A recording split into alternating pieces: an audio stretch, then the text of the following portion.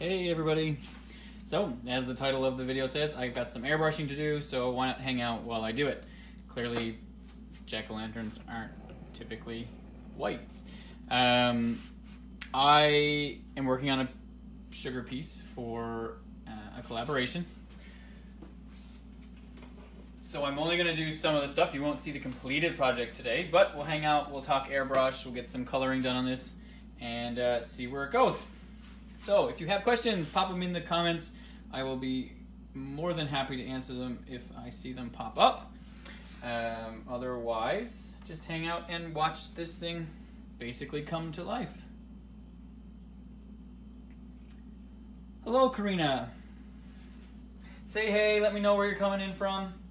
Any minute I should have children running through the door and the joys of working from home, but we shall see how that goes. You just airbrushed some flowers, Catherine? I'm about to airbrush this guy, see how it goes. Airbrushing makes me nervous because, you know, sometimes you only really get one shot.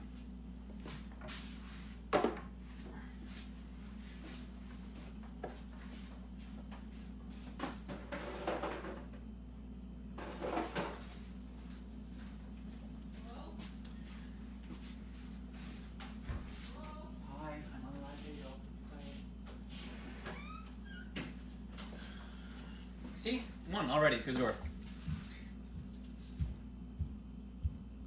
It's all about, yeah, Catherine, it's definitely all about layering, and you will get it. It's just, it's nerve-wracking. It's like you're about to shoot paint at something, and most times it's irreversible, and yeah. So, clearly I didn't clean my airbrush the last time I used it. Not shocked. But it was a brown color that was in it, so I'm not overly worried. And I'm just going to run some airbrush cleaner through it. You could use alcohol for this. I'm using, because I have it, Chroma Colors Airbrush Cleaner. So literally just putting it in my airbrush, and I'm just making sure my triggers work. My trigger is a little stiff from the color from the previous time being stuck inside. And clearly my spray booth is super awesome and spectacular and really, really expensive. Or not. It's clearly just a cardboard box from Home Depot that I cut open to catch my back spray. You can buy really awesome, great, super fancy spray brush booths, but I don't use mine enough to warrant that. So I'm going to probably start. I don't even know where to start with this piece. I'm going to start with the inside of the mouth, I think. And I'm going to lay in some red. The airbrush colors that I typically use are Chef Master. They're the same as the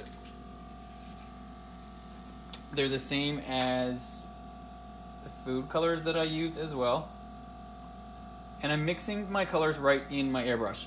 Because this is obviously not something I need to perfectly match my color to, I can mix my colors right in my airbrush. I don't know if you can see what I did over there, but you can do it with your finger as well. So I put two different colors in my airbrush, block your nozzle, and pull back on the trigger, and it'll bubble.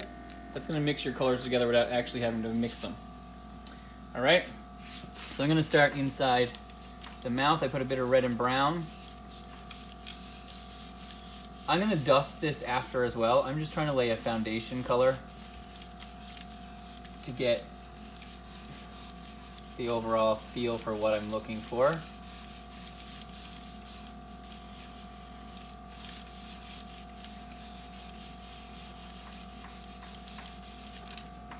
Slow and steady typically wins the race on this type of stuff, but sometimes I get a little too excited. Trigger happy, they would say. So again, I added a bit more brown to darken it up. I'm just gonna mix it together. Feed the red back through, and fire some of that brown right into the back of the mouth.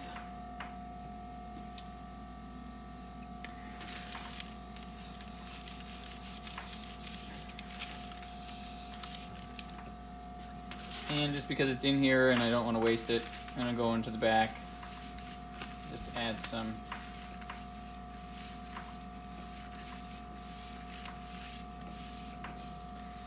Also, because I know someone's going to ask, the airbrush I'm using is nothing expensive and or fancy. It's just a run-of-the-mill low-end airbrush.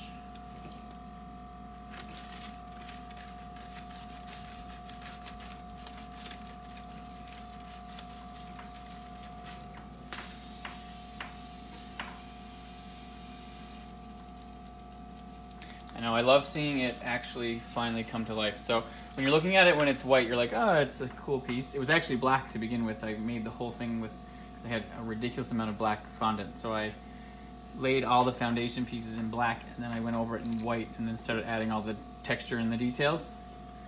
But yeah, it was originally black. But pumpkins aren't black, and this one's not intended to be black either. Like I said, I'll add more depth and texture and detail with the color dusts once the airbrush dries. So now I'm just going in with some pink, because again, inside his mouth, there's lots of different reds, browns, pinks. I'm gonna mix a bit of brown in this one as well. Could easily add some black in here if I wanted, but it means I'd have to go find the black.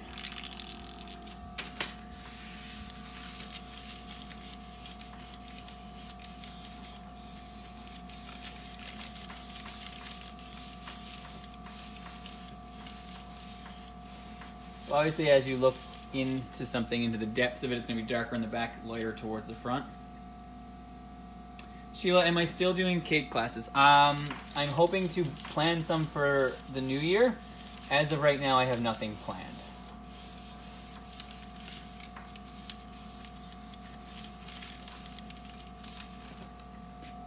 And if I do have extra that I can't get rid of or don't want to use on my piece, it's the beauty of having this box. I can just spray it on it, most times playing with it.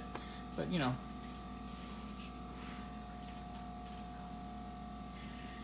I'm going to go in with a little just brown to add some other. I also am enjoying how, I don't know if you can see it, it's really thick, wet here, so it's pooling in places, but it's pooling in like the crevices of the mouth that I created. So I'm really enjoying what's happening there. It was not the original intent, but hey, it's working.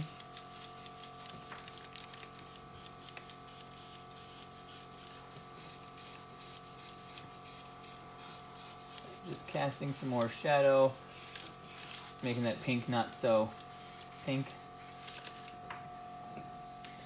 And I like it. Just because this is going to be brown anyway. So obviously you can tell I'm not super worried about getting these colors onto the rest of the pumpkin. I'm going to layer a bunch of colors now. All the colors I'm using are all going to be in it anyway.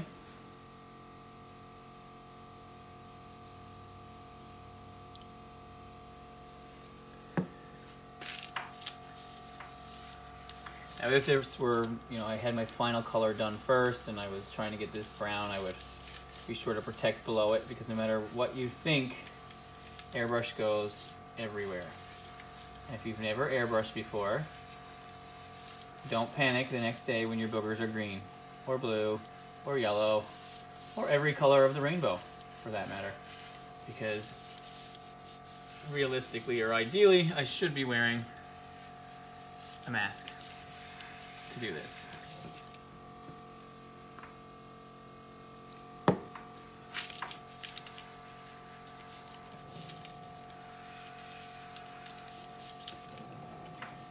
Right.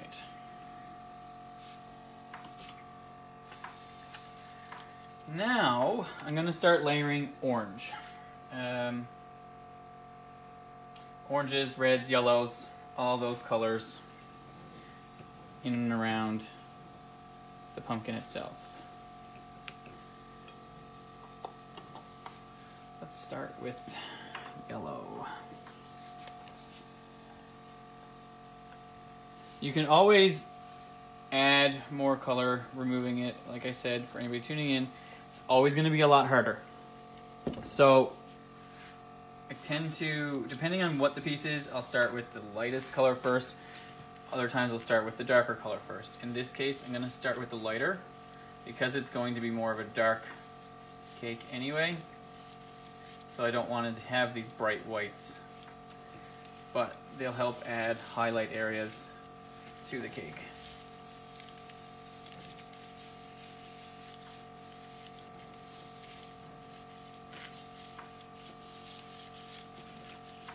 So the outer edge of, or the top part of the bumps should be your highlighted parts. In here in your crevice, that's where your lowlights will go. So adding that yellow really strongly on the top of the bumps, maybe a little in the crevices.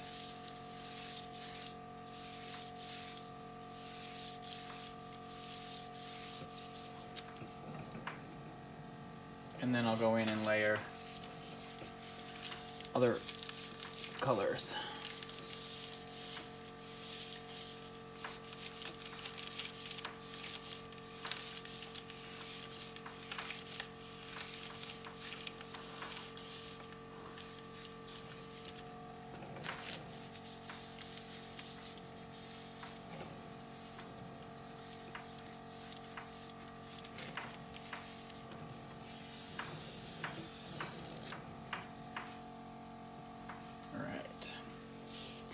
I'm going to go in with some copper. Flesh tone color. Again, it's just going to be another variation of a yellow-orange color. So I'm just trying to get lots and lots of color dimension.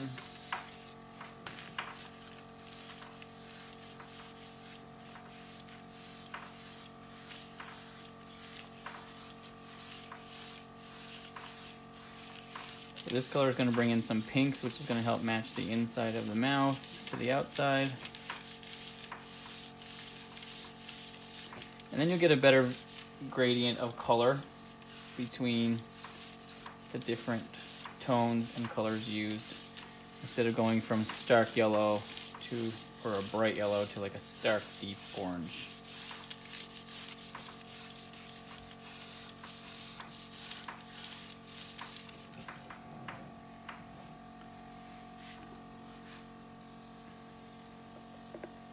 So this color actually comes from AmeriColor. Neither of whom are sponsoring this video, so they're just the colors I prefer to use. If you use other colors, awesome. But I use Chef Master and AmeriColor for almost all of my colors.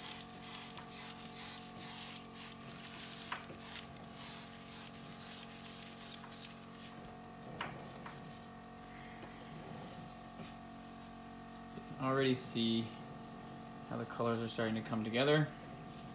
There's a lot of white down here. And I only ever put a few drops in at a time because you don't want to waste this stuff. I mean, I could fill this little cup up each and every time, but what's the point? I'd rather refill it 40 times than waste the product. So, unless I know I'm doing a big thing, I don't typically fill it up all the way.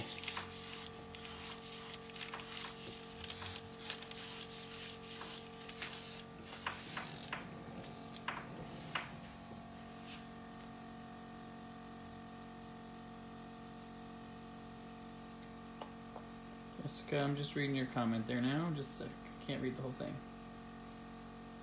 I don't know if it'll let me read your comment. Do I prefer airbrushing from all white or adding colors? So it depends on what I'm doing. When I'm doing something sculpted like this, I don't know what's beyond that. Then add more. It doesn't give me the. I can't open it to expand the comment. But when I'm working on sculptured pieces like this, I prefer to go all white, so that I can just add pieces in and then airbrush from there.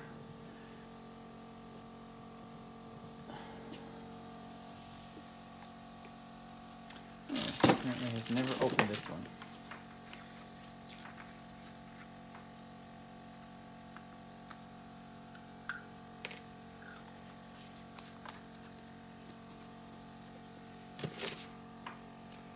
And again, also depending on what I'm doing, I don't airbrush. So last year's piece that I did, I don't know if everybody's seen him, but the alien,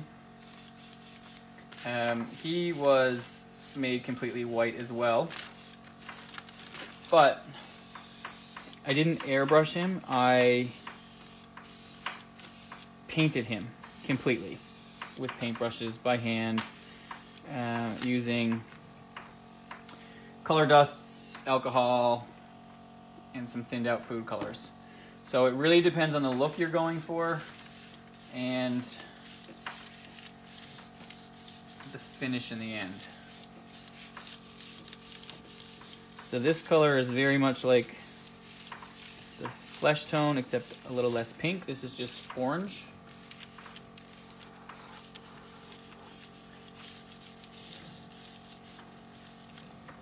And then I'm going to take that orange, that same orange,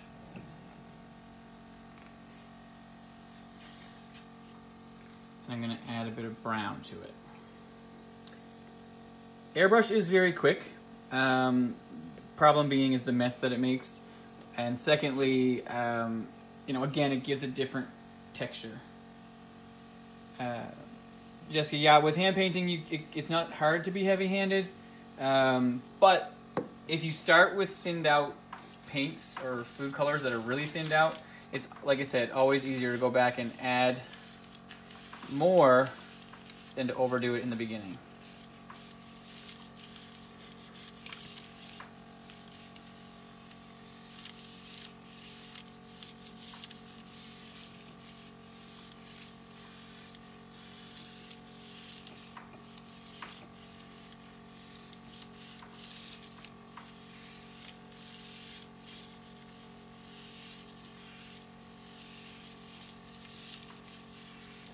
So like I was saying when I was doing the yellow, I had the yellow more strongly presented on the tops of these bumps versus the brown now I'm putting down in the crevices. So that's going to give me more dimension, and it's going to make the cake look like it's a lot more indented than it really is. It's all about shadows and playing with light. So I'm not using straight brown, I am using orange mixed with brown. And again, for anybody who didn't see this in the beginning, I am simply adding straight to my airbrush gun, seal off the end, pull back your trigger. I don't know if you can see it, but it bubbles inside, which is going to mix your colors together for you, instead of trying to mix them in a little container and then trying to pour that container in. I just mix right straight into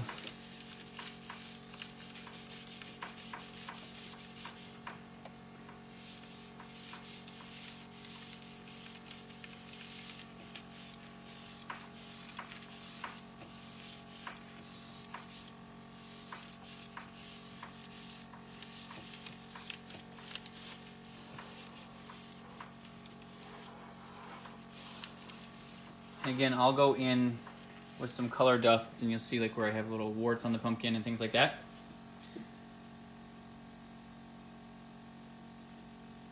Let's see, I always have a problem moving the cake board without messing it. So it really depends. So I don't know if you can, here I have my turntable covered in plastic wrap to help protect it, and the down spray that comes off of it. But if you're trying to spray your board, then yes, I recommend that you leave it to dry before moving it. I mean, I won't be able to do anything more to this now until the airbrush fully dries, because all I'm going to end up doing is sticking my finger in it, and it's going to kill the airbrush, and it's really hard to get fingerprints out of a wet airbrush or sticky color.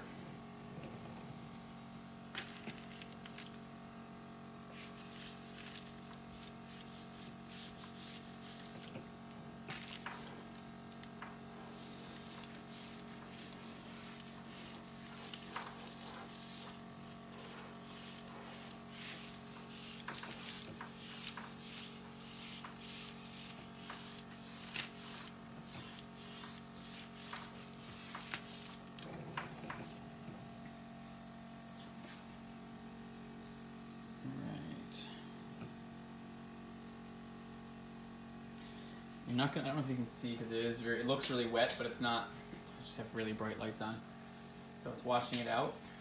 But the true to eye color that's happening here is a lot different than what you're seeing in the video.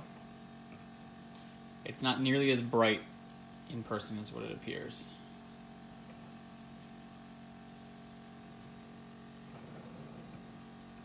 So I'm going to add a few more dark spots. Going to go in with some pure brown now.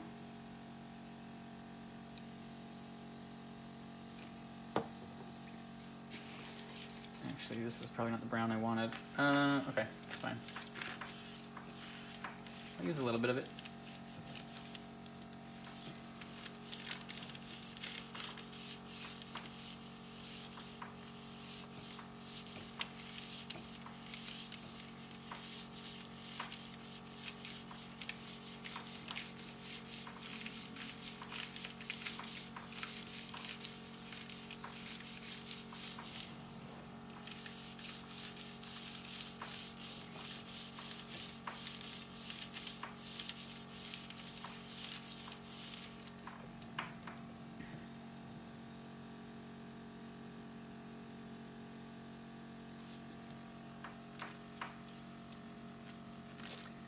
Add a bit of darker color onto these little warts. Obviously this pumpkin is not your pretty pumpkin that we all like to see at fall on the doorsteps. This is a little more complex than that.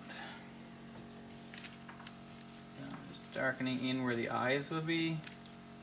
Again, using brown. I didn't want to come in with any blacks because blacks are really, really, really harsh.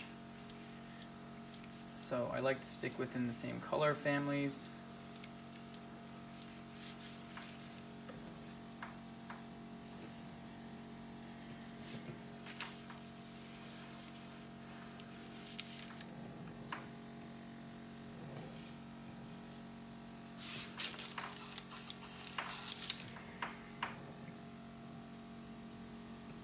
And I think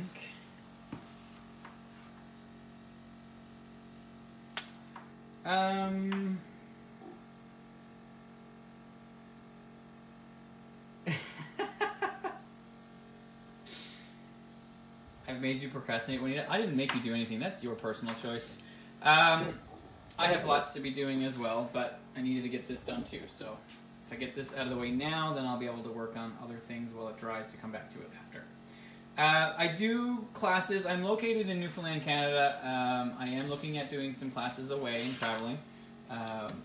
All of the logistics and things of those have not been figured out yet, Christine.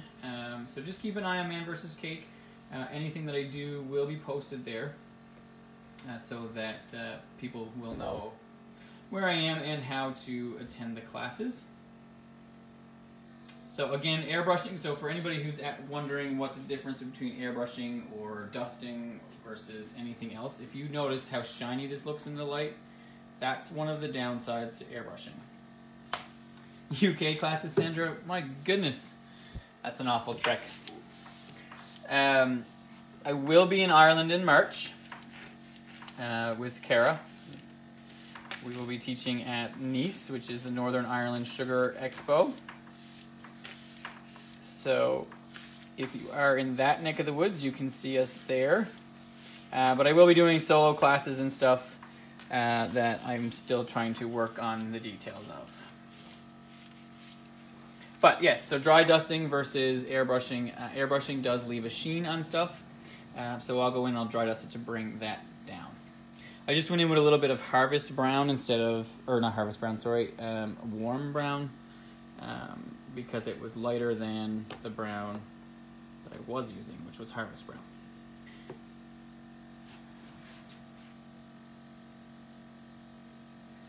Christine, I will be traveling the States. Like I said, I obviously won't make all of them. San Antonio potentially is in the works. I'd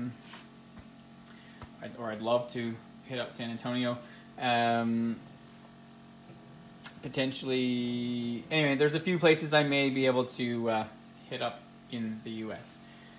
But I'm done for now, guys. I don't want to overdo the airbrush because I do want to come in with some dusts and powders and give it some more highlights and lowlights using the powders.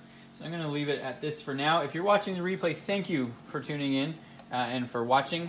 If you have questions, please feel free to post them, and I will do my absolute best to respond. But this went from a white pumpkin, and in about, I don't know, how long have we been on? I can't see, it doesn't tell me anymore. 20 minutes or so, it became this sinister looking jack-o'-lantern that's gonna eat you. Back up. Anyway, guys, thanks for tuning in. It was a pleasure. 25 minutes. Thank you, Jessica. And that's with talking to you guys. So if I was just happened to be doing this, it wouldn't take long. As I believe it was Jessica who said, it takes doesn't take very long to airbrush, which is why she enjoys doing it. It is one of the reasons why I chose to airbrush this as well. SoFlo in Miami. I'm not sure, to be honest with you, Evelyn. I will have to see. It will have to depend on the dates. I do know SoFlo is a big show, and they do have a lot of people who teach. But I would do my absolute best to consider. Claudia, it is not modeling chocolate. It's actually a mix. It's a 50-50 blend. And that might be a lie. That is a lie. Because it was already pre-made. I make my own fondant. So it's actually made with fondant. Underneath all of the structure bits, so like these lumps and the ridges inside of his mouth, and this structure, which was covered over with fondant after, that is made with a 50-50 blend, so it's 50% fondant, 50% modeling chocolate. But the overall outside, the stem, the eyebrows, most of the mouth, that's all just straight fondant. All right, guys, again, thanks so much. It was an absolute pleasure hanging out with you. Please subscribe. When I click end on this, it will give you the option to subscribe to know when I'm live in the future. I would love to hang out with you. So please subscribe. You'll know when I'm live, and we can chat next time. Take care, guys, and have a fabulous day.